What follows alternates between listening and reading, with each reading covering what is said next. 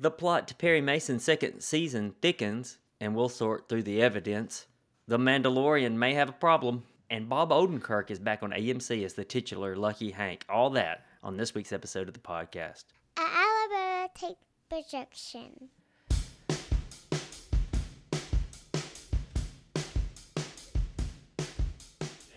Hey, welcome to Taking It Down, the TV and movie podcast produced by the Alabama Take. I'm Blaine Duncan, editor-in-chief of the Alabama Take and one of the hosts for the show. Taking It Down's here because I thoroughly enjoy dissecting why I like what I like and why I dislike what I dislike when it comes to TV, movies, even books and music. I have an English degree and a side hustle as an English teacher, so I'll try my best to offer insight that you can use in conversation with others or with us. Luckily, my ideas aren't the only set of viewpoints on the podcast each week, because with me every week are these three. Adam Morrow, who's an erudite traveling and studio musician with a penchant for fine literature. Donovan Ronwald, a media specialist with encyclopedic knowledge on film and more. Plus, Natalie Morrow, the first person to ask about fantasy, sci-fi, comics, trashy reality TV, and Beyonce's music. From us, you'll get the obvious and the obscure. We're here for the TV and film obsessed who are too busy for anything more than the show or movie itself. We'll give the outside of Hollywood analysis with zero Southern stereotype. Well, other than me, today there's only one more host. Here he is. He's not only the assistant coach of UConn Huskies basketball, but he's also the chair of the East Connecticut State Media Department. Donovan Ronwald. Great to be here, Blaine. Did I get one of those colleges at least right? Yeah, you got UConn right, and there's an Eastern Connecticut State University, so you're 2 for 2. No, I meant where you literally work, actually. Oh, no, I work at Middlesex Community College. Why did I think East Connecticut State College? Oh. Because Where'd that's you get that from? Isn't it in? It's in Willimantic, or Wyndham. Wyndham. I was going to say Yeah. Wyndham. I was trying to think. My mind kept thinking Twin Peaks. Why am I thinking? It's funny what your brain will connect it. Anyway, that's us. It's just us two. Just as chickens. Just the two chickens. No real roosters on the farm today. No Adam and no Natalie. Oh, we've been demoted. We're going to talk about some Perry Mason and his motorcycle. In actuality, the plot, it started laying out a few more strings to tie together. I'm still too mad about you spoiling whether or not he gets on his motorbike every episode to really have a civil discussion about this. Well, I didn't spoil the big thing about it, though, which was he let his kid ride. Yeah, He took his kid to school on it and caught flack, at least trouble. from side eyes. This is not related to the plot, but it is. His kid is so inconsequential to me in this show. Went to Teddy's school in the first episode, I think. I was like, oh, since when does he have a kid? Are Yeah. he introducing something new? Yeah, No, exactly. I just didn't care about it. He's only in about 2 or 3 episodes in the first season. Yeah, he's barely there. Let's catch everybody up. We're at the 3rd episode of the 2nd season of Perry Mason. I think we're all in on this. It's been good so far. We'll be spoiling it up through the 3rd one, so beware of that. Perry's back in the saddle, but I suppose back on the motorcycle of criminal defense. Lawyering. He's really back on the motorbike. Yeah, in more than one way. And he's attempted to help out 2 brothers who are accused of murdering a 1%er. Yeah, prominent figure. Prominent figure. 1%er's son, at least, I suppose Yeah. we could say. Yeah, we could start with the motorcycle, but yes, the son even feels inconsequential here because it's more of a device to get him to go talk to the teacher again. Mm-hmm. I mean, it was kind of fun. Like, it was kind of funny when he's like, "You want to go to a movie?" And then they go see King Kong. Like, that made me chuckle. That was nice. And then the horror of the school marm saying, "You saw King Kong." Oh. Yeah. But you're right. It was just to reintroduce the teacher. I don't know. I felt chemistry. I thought it was okay. I really was like, oh yeah, he's gonna probably end up dating her, and it's gonna be awkward. And I'm okay with that slight little C or D or E plot.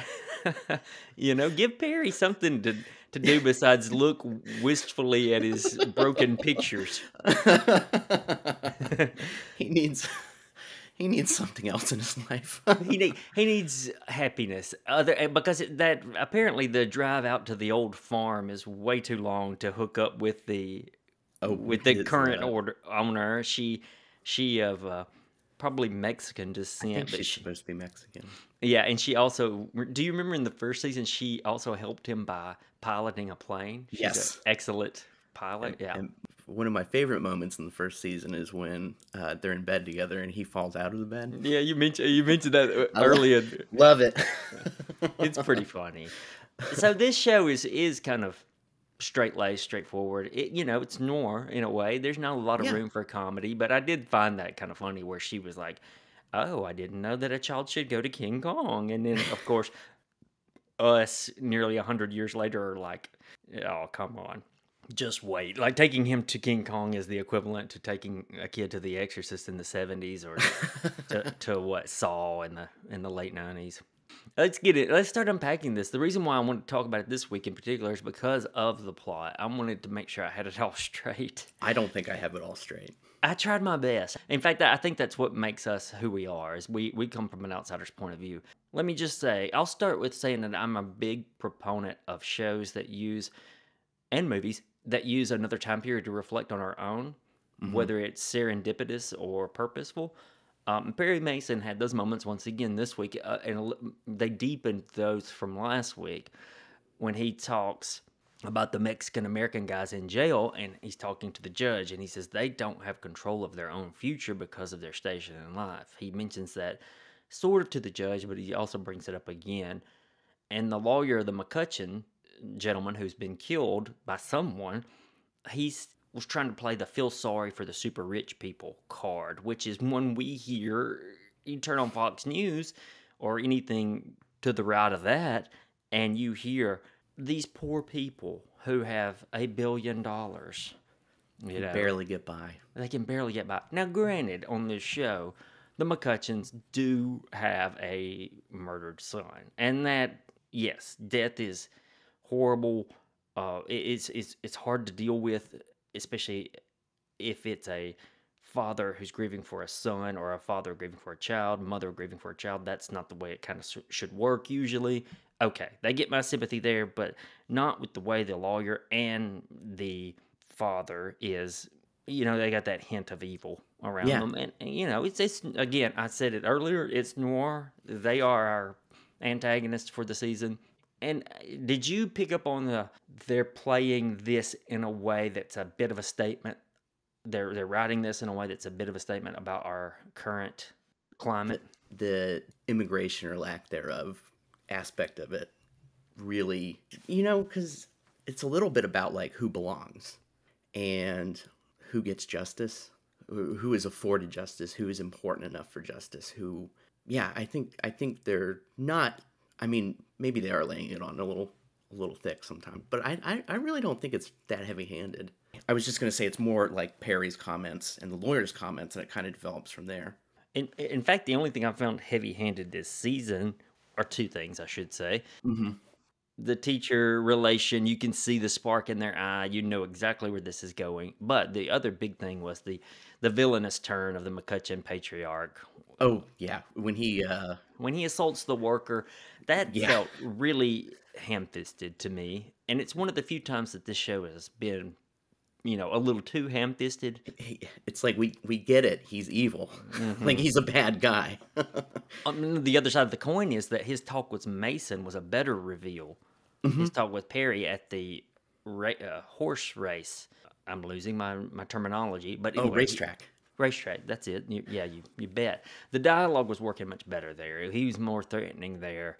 He signals he can do things, and kind of he mentions the long gone Mason farm, and it's like, oh well, he can find out some things, right? He's not. He has his own detectives, of course.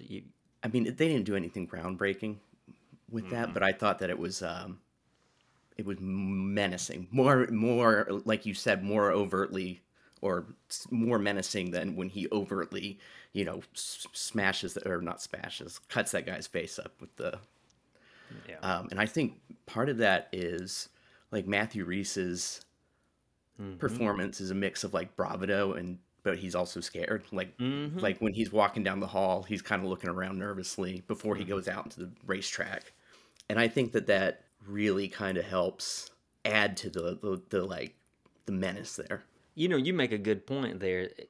Your acting partner, it's a lot like wrestling. I don't know how deep you ever got into wrestling, but honestly, it comes down to, in wrestling and acting, apparently, that your partner can make and break you. In wrestling, if they don't sell it, if it's them that's taking the bump, and if they don't look like they're legitimately hurt, then you're not believing this particular wrestler has any power over the other guy or girl in the ring.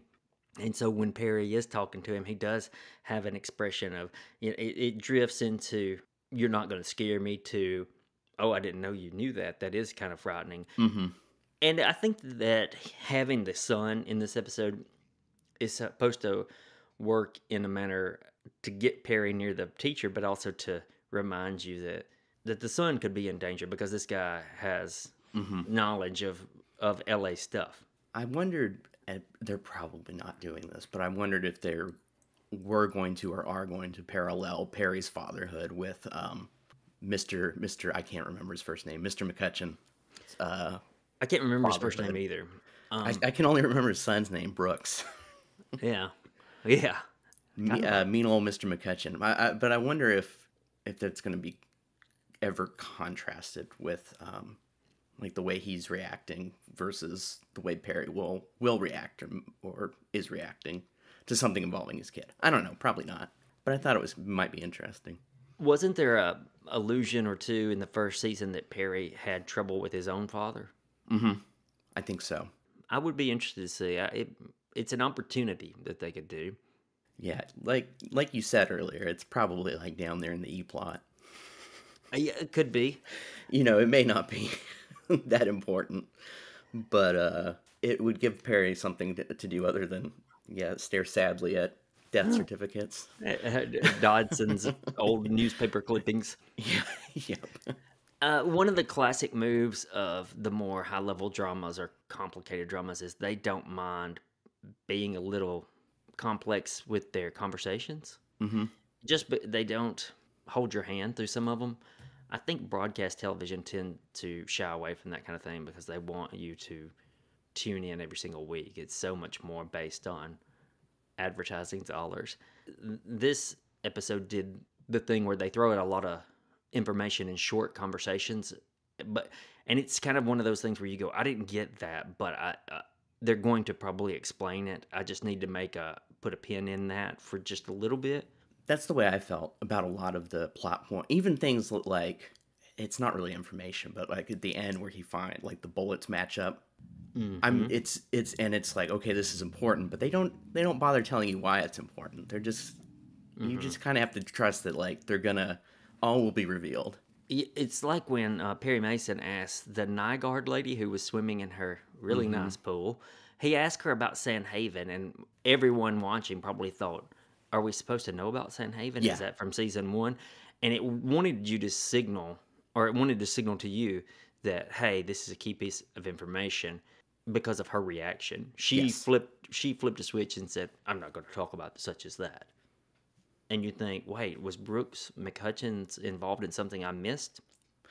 Yeah, obviously, like you said, we know it's important from her reaction, even though it's just tossed off. But that was when I was watching it. I was like, where did he learn about this? Where did he get that name from? I could not remember. It was from looking through the evidence at the end of episode 1 or sometime in episode 2. Oh, you're right. And it was one of those pieces of evidence or the only piece of evidence in the files that was put in by a gloved hand. That's right. So we don't know much other than that, or why it's even being brought up. So it took me a while to kind of put that together. And we know that we've already seen that Brooks has some unsavory dealings and some exotic tastes when it comes to amorous encounters. So it could be almost anything. Would you say hinted? Hinted might not even be strong enough of a word that he was into some kinky stuff. Like he had it was, I guess it is hinted that he's choking one of his Yeah, paramours there, his mistresses. The waitress on the, or whatever she is on the boat. You know, when they first introduce her, she's coughing. Yeah, He used a belt on her. that's right. Yeah, And he's like, thanks for being a good sport. yeah, that's it. What a great way to encapsulate all that without being overt. Mm-hmm. One complaint I have about shows, all shows these days, is my Homer Simpson's dad yelling at the cloud moment. Uh-huh. They don't linger on text messages or writing. Because Perry finds some initials on the back of a picture in this episode, and I'm squinting my eyes and probably need my glasses nearby. But it's apparently there's a hospitalized young lady whose last name is Lawson, Mm-hmm. and it must be her brother's initials in the picture. She is catatonic. He's figured out she's somehow connected. This is the Sand Haven plot. He's figured out she's somehow connected to Brooks McCutcheon's, maybe a former lover, maybe a former mistress of some sort, and she's now catatonic. And you got this. So that's my complaint, but it does produce a pretty good moment of creepiness where he takes her picture while she's just staring straight ahead. She's just staring.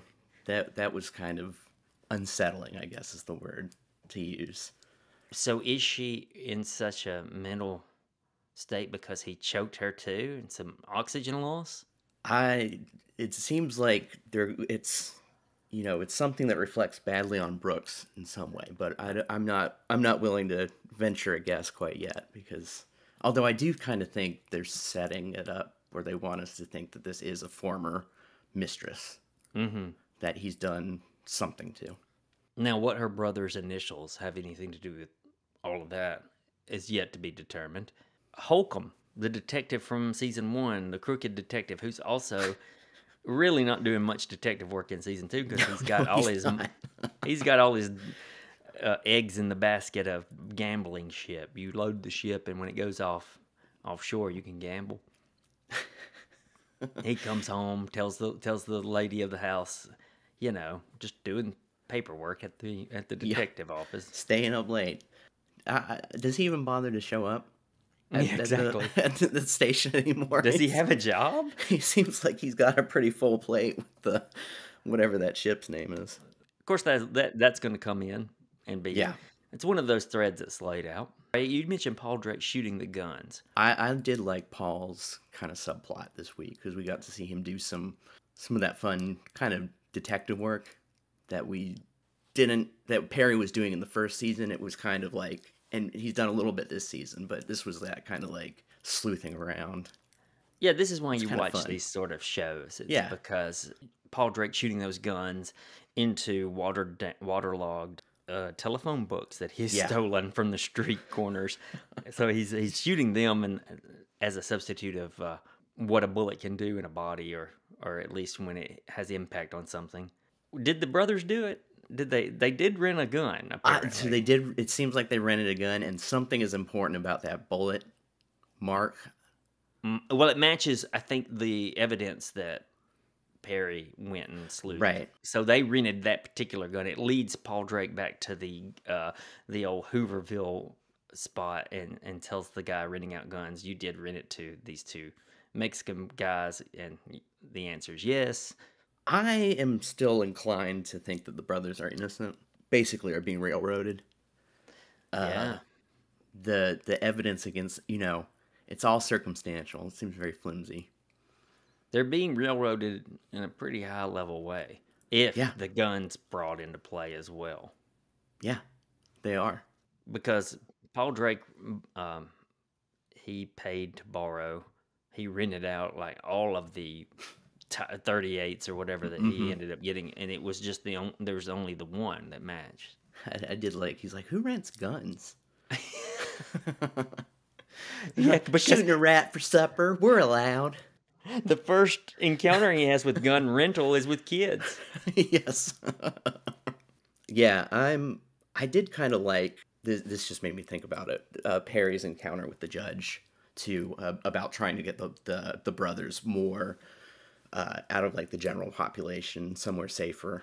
I don't know. I like a lot of those scenes with Matthew Rhys, because he does a good job of getting like Perry's smart and determined, but also he's he's kind of like, you can't fight City Hall, so he's always sailing into the wind. Too idealistic. Yeah, maybe. To the point, that's why he's disillusioned. He was too idealistic the first go around. Absolutely. Though I think that expecting someone not to go off and drown themselves isn't very idealistic, but he's still disappointed as how it all turned out, case included. Yeah. What do you think about the subplot with oh jeez, I always do this. I can't remember anyone's name. His partner and her Della, that's right. Della's new beau. Is it doing anything for you, or is it a distraction from the main heft of the plot? Honestly, that's one of the times during the show where I am a little less interested. Mm-hmm. Because it hasn't turned into anything more that Della can do, or I mean, it's not even a will they, won't they? It's Right, because it's pretty clear they will. Yeah, and they have. Yeah, it's just an affair. The weird thing is they haven't even shown Della's girlfriend from the first season much. Yeah, I think she might have been in the background of one scene, but I think she was on the phone once. Yeah, and I don't think she's been like present. So, you start to wonder what's the point, but I do have confidence that will somehow cash out.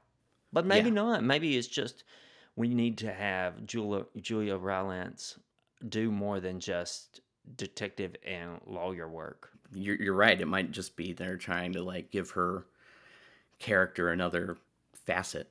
Mm-hmm. I agree with you, though. I think that it hasn't become weighty yet. Yeah. I don't find it distracting. I just find it less interesting. I would agree with that. Yeah. We very well could bring back up Perry Mason. I'm thickens. enjoying it. Yeah, me too. I enjoyed that first season a lot. And this one seems at least as good. We may come back to it. Let's take a break and talk Mandalorian and Lucky Hank on the other side of this little bitty ad. Not only is there WWE and AEW, but the South is full of great indie wrestling. Who do you want analyzing what you've watched or covering what you missed? Supervan Corey Hanna and former indie wrestler Patrick Akers give you the news and the takeaways every Friday morning on Alabama Slam. Find it on the alabamatate.com or in any podcast app. Search Alabama Slam. Okay, let's spend some time on The Mandalorian, particularly from this week. It's an episode called Chapter 20, The Foundling. It's the fourth of season... Is this season 3 of The Mandalorian? This is season 3, yeah. Yeah, it gets a little confusing if you've watched the Book of Boba Fett and you forget what's what. Yeah, that was season 2.5. Yeah, exactly. I had a lot of fun with Josh Kay on the show, and I really enjoyed the moment where he found out that he was going to have to watch the Book of Boba Fett if he wants to have any idea what's going on. Me too. Listeners, if you missed that, it's last week. We had Josh on the show, and he was very angry to find out he quit Boba Fett too early. The Foundling had Carl Weathers cooking up the stew. Yeah, he cooked up the stew, didn't he? I thought that was great. I did too. He's not in the episode, but he did direct it. He's around. Ahmad Best played the Saving Jedi for Grogu. He also played Jar Jar Binks. Really? You haven't seen that floating around online? No. It's everywhere now. Yeah. So the actor Ahmad Best, he's the black actor who saves Grogu. He's a Jedi in this episode, but he played Jar Jar Binks. I think his name is Kelleran. He also had an appearance in an online game in the early aughts that was like a game show Jedi kind of weird thing. I never played it. He was the host, but if Jon Favreau or Dave Filoni are listening, here's my advice: quit fucking around and bring back Jar Jar. Everyone wants to know what happened. Get some courage, blow the doors off the joint, and have that sumbitch come stumbling in a scene. He doesn't even have to say anything. Just have it happen, and you will light the internet on fire. Just have him motionless in the background. He's just standing there like a statue. Yeah, this episode gave you two plots basically, which was This episode maybe had a little too much and too little going on at the same time. that's weirdly the case, right? So Yeah. the one was we had a foundling Mandalorian kid scooped up by some sort of pterodactyl type creature, dinosaur-esque flying creature, assumedly to eat later, and they can't get him back in time without running out of fuel in their jetpacks. And then the B plot is the Grogu flashback scene where you find out, yeah, he was in the Temple of the Jedis during Order 66, where, they tried their best to kill all Jedis. I don't think they got them all. They didn't get Grogu. They didn't get Grogu. Who else did they not get? They didn't get Grogu. They didn't get Kenobi. And they didn't apparently get the Rosario Dawson character who's coming. What's her name? Ashoka. Uh-huh. So she's going to have her own show, so apparently she survived somehow. Right. All right, so... And there's, they've kind of hinted that others, like in Kenobi and Obi-Wan, in the first episode, the Inquisitors or whatever they are, actually are tracking down a Jedi who... They're tracking down the last of them, right? Yeah, so yeah. That's their goal. Yeah, we'll let our guys that We Are a Star Wars podcast handle some of this. I'm sure listeners are tired of me saying this, and now I think Natalie has joined the chorus when she's here, but this Grogu stuff has got to move on at a faster clip. It's got to do a time jump. I don't care what you do. Just have him learn a few words, or maybe just get a half-inch taller. Just the cutesy gaga part of him is hackneyed at this point. So when the focus is off of him, I think the show really soars, if you'll forgive the pun there. It's just bogged down by that. It's bogged down by two things. Here are my two problems. Okay. I'll let you respond. No, go ahead. Grogu, it's too cutesy gaga. It's hard to act with someone who can't say anything but baby sounds. And the second thing is, I mentioned it last week briefly, it's the helmet thing. Everyone's in helmets. Mm-hmm. So those are two problems for me. Now, is the show good? Yeah, it's quite good. But you take those out, and I think it ups a level, whatever that level is. I agree with you about the helmets because, there's a reason that, like, most superhero movies find a way to, like, either show you under the mask or the mask gets destroyed or something because it's just everyone's, like, standing around with blank faces, basically. Mm-hmm. I did think that the show was a little nuts when it had, like, oh, Grogu's going to fight the other kid. It was like, what is going on here? What part of it did you find so ridiculous? It's just everything. It's like he's too, they're like, he's small. Yeah. He puts him down. He's like, like a little sack of potatoes or something. He's a half foot. Yeah, he's just, Pedro, or what's his name? Jin Djarin. Whoever's in the goddamn costume, I'm not even sure Pedro Pascal's in this show anymore. You think it might be a James Earl Jones situation where he's just like he's at home, he's recording the voice and that's it. I mean, why not? But yeah, he sits him down and he's starting his Mandalorian training. He gets his first piece of Beskar. And that's okay. That part's like that's the direction you want to go in. Start getting him grown. At some point, he's got to talk. Jesus fucking Christ! I'm just tired of this. He's already 90 years old or something. It could be a while. Yeah, that part is kind of interesting because he looked to be even a little bit smaller in the Order 66 flashback. I was thinking he hadn't changed much. Yeah, he hasn't changed a ton. Yeah. But there's this implication that saving him was imperative. Yeah. But the problem is, for me personally, is that the show hasn't shown me that other than a brief reference here or a flashback in this episode. It's just sitting on a particular reveal, I think. Mm-hmm. I think I would agree with you on that, because... and they're wanting to milk it. Yeah. I mean, the flashback scene was actually fine. Yeah, it was okay. It made this episode a little overstuffed, I think, but it was fine. But I agree with you that they wanted to have their cake and eat it too, where they're teasing us out. You said it was overstuffed, but also empty. Yeah, I felt like the A plot where they're going after the dinosaur thing really isn't that interesting. It kind of serves to, like, I guess, Bo-Katan gets in a little bit better with the group of Mandalorians. But I don't know. I'm already kind of tired of them just like hanging out in this Mandalorian base. Like I'm kind of like, can we go back to this? This is probably going to sound ridiculous, but I'm like, can we go more episodic? I did kind of like first and second season. You know, we had those great kind of like concept of the week. As ones, right? Like they do Seven Samurai for one, they do Wages of Fear for one, and they were fun. And they're just, I'm kind of tired of the Mandalorians. I think it's everyone standing around with their helmet on as part of it. That's part of it. There's a way to do episodic storytelling and still be serialized in a way. Like and that's what they did in the first season. Yeah, I think they did a good job. Yeah, it's interesting that my reading of critics is that they're obviously not saying this, but they tend to go all in episodic, all in serialized. But what about the blend, which I think is what The Mandalorian did well?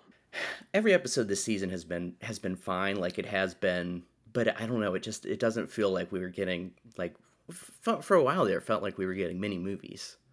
It was just like, it's going to be a different concept every week. And, you know, they did some interesting things, like with the former Imperials and all that. It mostly seems like the Mandalorian is just going on a bunch of fetch quests. Like, he's got to go get the water. He's got to come back. Now he's got to find a bird. Feels video game-esque. It does. Yeah, I think we've even mentioned that before about this show. It does. This episode kind of did a couple of things, and you mentioned as far as the A-plot of, if you consider the A-plot being Jaren and Bo-Katan, you know, there's them probably bonding a little, her getting more used to this sect of Mandalorian, which you've talked about. I think the third thing is to probably finalize Jaren's, Pedro Pascal's character as a true member of their group now. Because it seemed as though, or we were supposed to understand that he and the bigger Mandalorian guy, whose son they rescued, had a little beef, or they were at least at arm's length from one another. I think because in the second episode, maybe third episode, I think it was the second one. Isn't he the guy who's like, there's no way you really went to the waters? You know, like, he's got to be lying, you know? And I think that was him.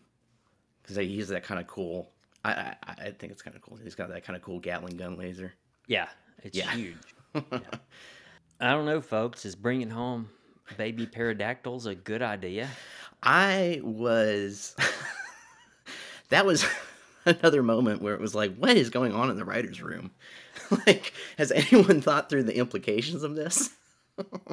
They got to feed them kids, first off. Yeah, exactly.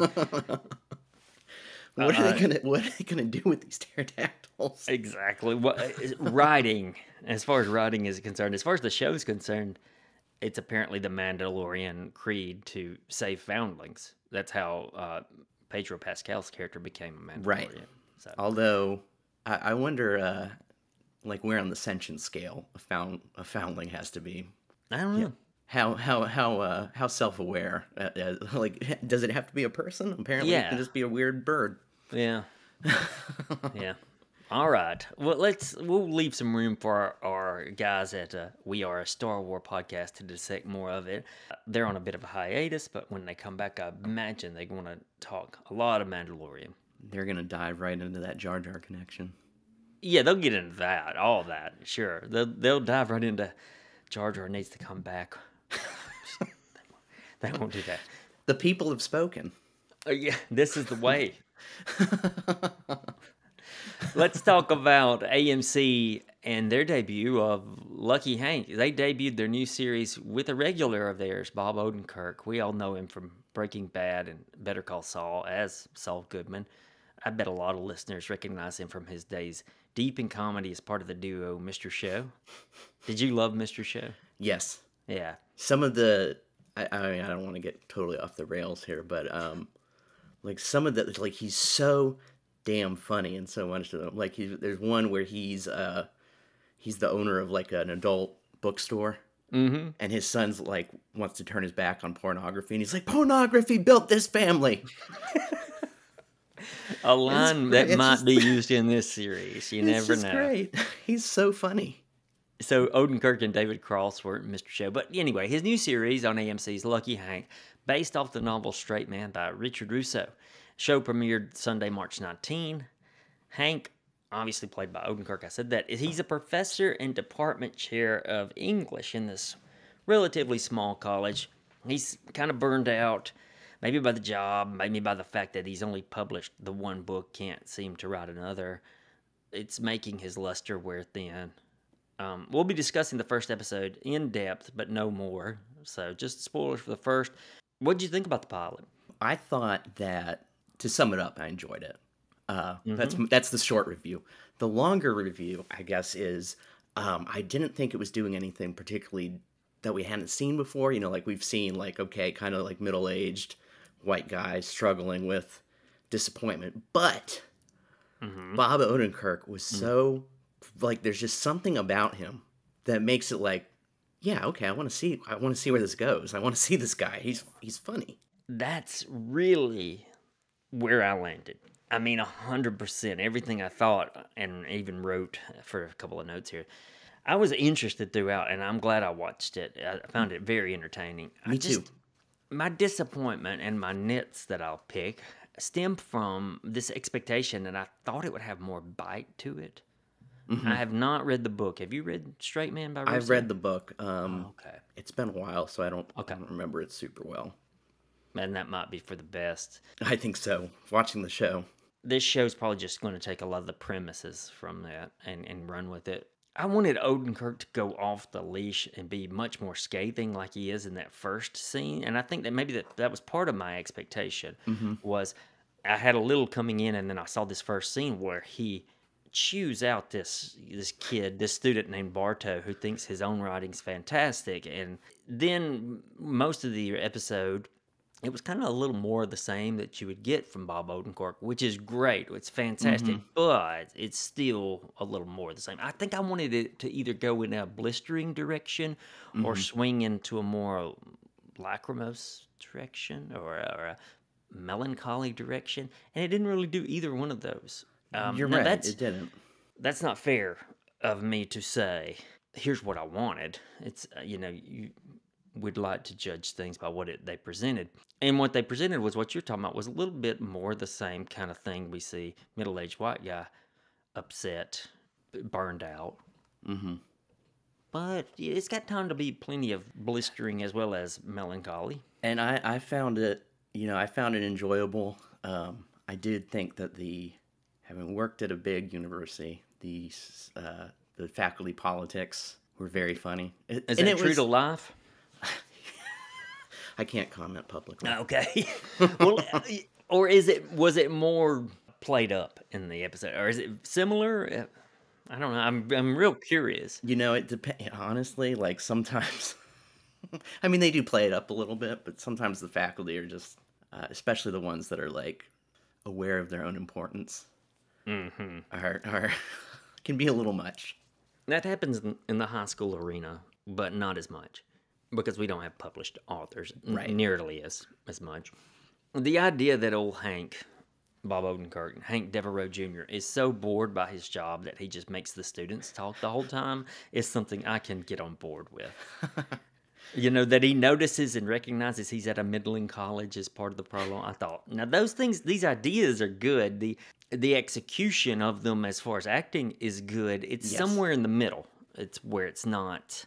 I don't think I saw enough of him being like, this is a middling college and I can't stand these kids because they're middling or because I'm bored or both. I did like how he was just getting increasingly flippant as the episode went on.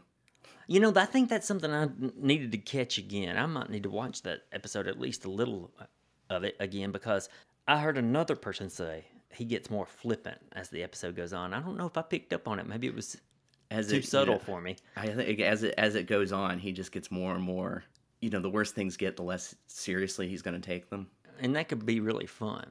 I did like, I don't know why, but I thought the scene where Bardo confronts him, he's like, I've come to face you like a man. There's something about like the way Bob Odenkirk's face looks as he's looking at this kid. Yeah. It was great. That was, which is to say, it did things that made me laugh. It did, yeah. And I found it to be an enjoyable experience. For sure. Watching it. Quite enjoyable. Not quite the belly laughs for me personally, but I did, a chuckle or something like that. Oh, yeah. Even predictable things, right? Like him, it's completely predictable, right? Like he gets vote of no confidence for the chair, and then the next day he's the chair again for 3 more years. And it's, you probably could have seen it a mile away, but it was still fun. I laughed. It was still funny.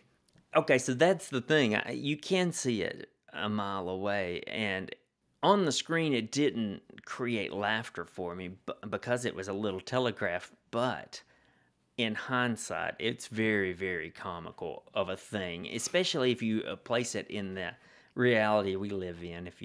If that kind of thing happens, it's hilarious because of the stupidity of mankind, really. Yes. James Ponwozik from the New York Times does say that this show differs from those usual white guy midlife crisis shows by focusing and staying in the mediocrity rather than pushing it out into a meth business or a mafia hit or I'm going to go join a gang. Right. He's just stuck in it. Yeah, so there might be promise even there. Did you think of white noise at all from this episode? A little bit. I did too. A They had a little very bit. similar campus feel. They did.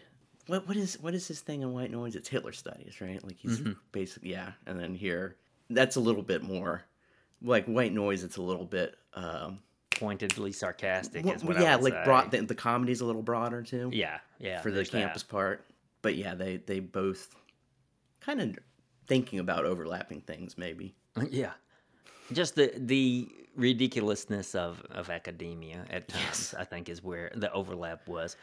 Did this pilot want to reckon with how annoyed we get with unfiltered honesty? Because that's what I took from it. That's actually a good question. We're annoyed with, we like him, sort of, but we're pretty annoyed by Hank because his honesty is starting to get more and more unfiltered, like you talked about. He's increasingly saying exactly what he thinks.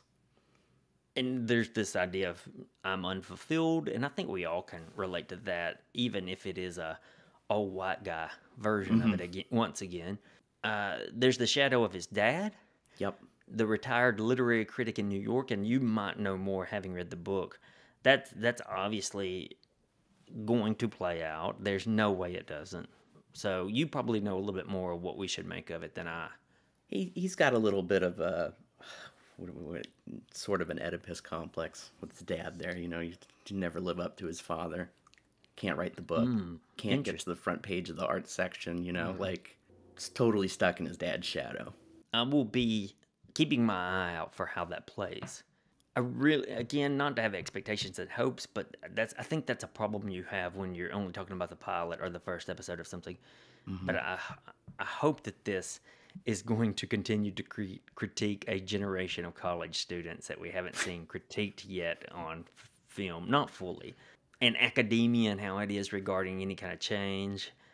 Yeah, and it's kind of critiquing the college kids and their parents. Like we were so afraid of our kids feeling anything that the second they feel something, we rush in and try and save them.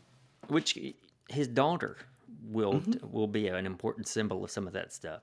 It can also mess around with men and women in the workplace.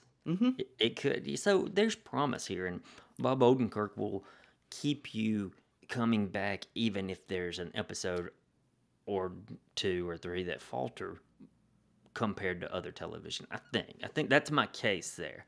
Yeah, I think I would agree with that. That's kind of like my longer review is we've seen it before, but Bob Odenkirk makes it really fun. And he's believable in the role. He's great. Yeah.